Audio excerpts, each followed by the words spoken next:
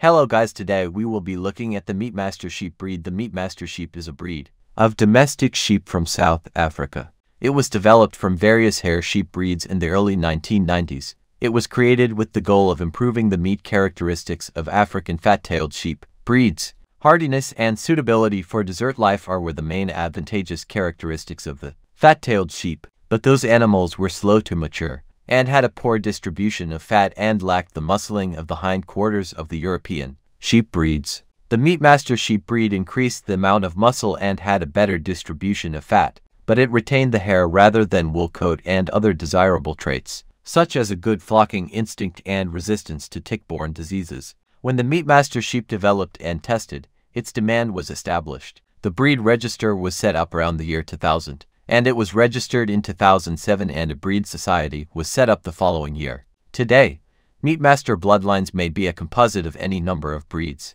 such as Van Rooy or South African Meat Merino, but must contain Damara breeding. The MeatMaster sheep are medium-sized animal with various wool color. They can be either horned or polled. They are fat-tailed, meaning they lack wool which requires shearing. Average live body weight of the mature ewes is between 60 and 70 kilograms. 155 pounds, and the mature rum's body weight vary from 85 to 105 kilograms to 130 pounds. The MeatMaster sheep are meat sheep breed. They are raised mainly for meat production. The MeatMaster sheep are very hardy animals. The focus in breeding is mostly on meat production.